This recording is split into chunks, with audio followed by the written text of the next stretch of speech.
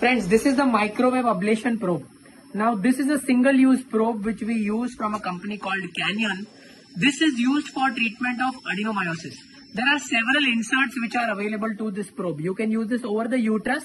You can use even a thinner probe for the thyroid and smaller areas. We use that in scar endometriosis. You can use a little thinner prober than that for liver. Okay, but predominantly we are using this for adenomyosis. It comes with its own generator, so it generates controlled current under artificial intelligence.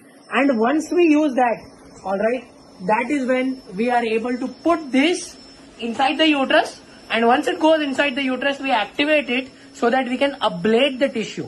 See, this is where the probe is inside the uterus, and I will show you the ultrasound correlation where you will see the ablation occurring under ultrasound guidance.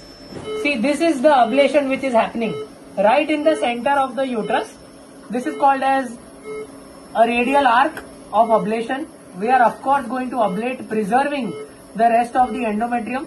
So our ablation radius is going to be very defined, very controlled, and we will be able to ablate out the entire tissue of adenomyosis and save the uterus so that she can become pregnant.